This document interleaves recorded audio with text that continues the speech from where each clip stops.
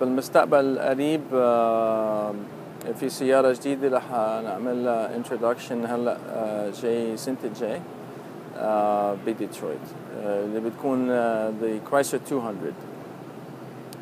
أنا بعد منها بيجي السيارة اللي ورا مني 300 كمان سيارة جديدة وحتى الميني فان تاون اند كونتري أو اسمه فويجر بالميدل ايست I think.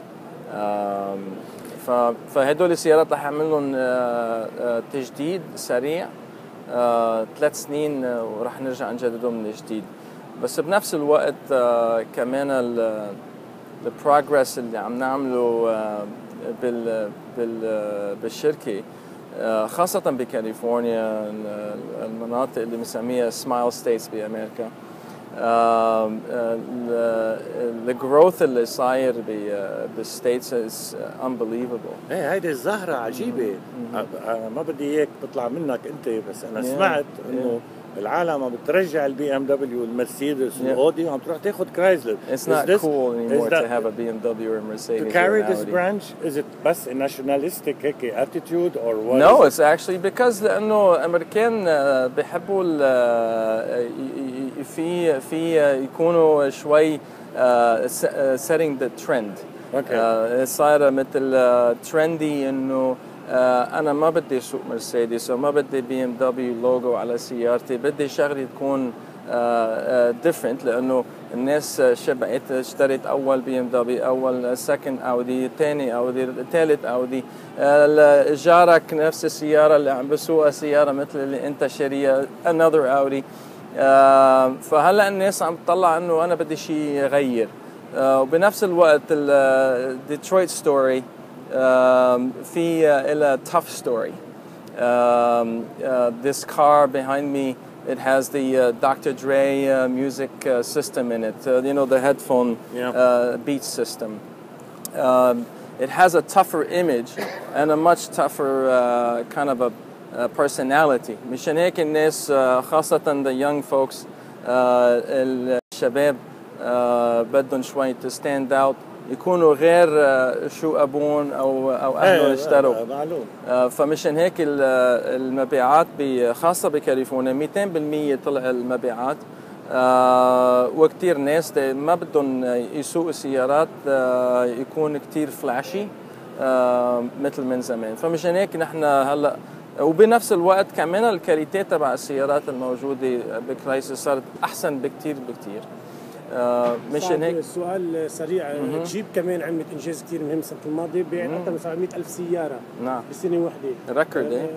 هلا في سيارات كثير 4x4 نازلين على السوق. لاند روفر بتقدم ديفندر جديد. كيف بيكون توجهوا بالكواليتي وبالبرودكت تبع الجيب؟ لانه الجيب كمان براند كثير مهم بالميدل ايست. ايه طبعا جيب ستوري كثير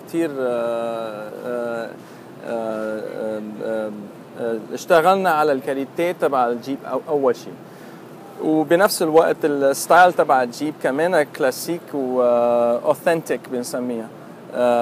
فمشان هيك نفس الشيء صاير مع خاصة بأمريكا. السوق عم بيطلب أكثر الجيبات لأنه كمان في مثل اللي ما بتشتري ليفايز 501s or Ray-Ban sunglasses. Jeep is one of those types of brands. Of course. And so هلا الناس عم ترجع لها خاصة the young folks عم بيرجعوا لهال attitude or that kind of request. Range Rover and Land Rovers are شوي different than Jeep. أول شيء they're seen as a little bit snobby if you want of brands. يعني شوي بالوجه too much بوجهك بيكونوا. فمشان هيك الناس عم تشتري جيب لأنه عندها الكاليتي وعندها الكابابيلتي لل 4x4 of course. بس بنفس الوقت عندها شوي energy. Iconic. And it's energetic. Anything American is energetic. Meaning it's sporty feel to it. It's a cool thing to own.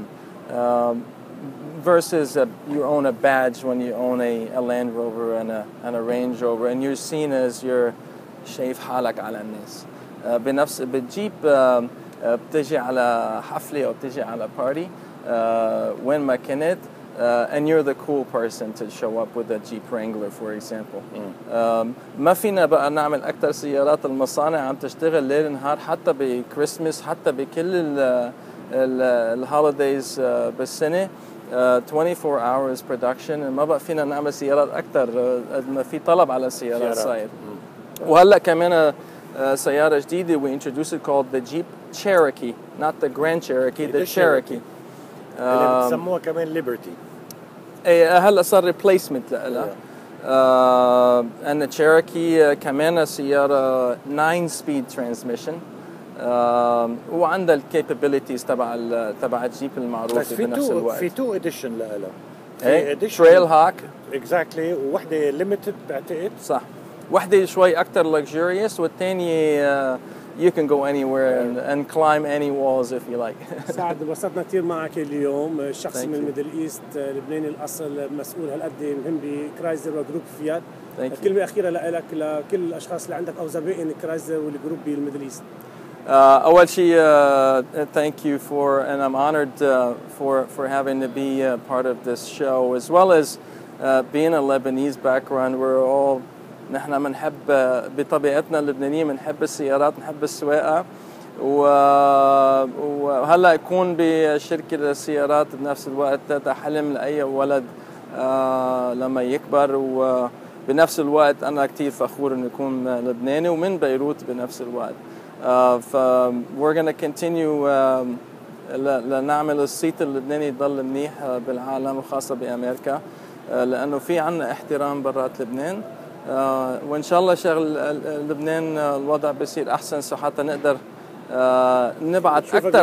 نبعت أكتر أول شيء نشوف أكتر الناس بلبنان ونشير with them الشغلات اللي عم نعملها بأمريكا. Chrysler is a cool brand to be part of today and so لنجي على لبنان قريبا إن شاء الله بركي على دبي next نيجي على الأوتو شو. But thank you very much again for coming and for having me on the show. I appreciate it.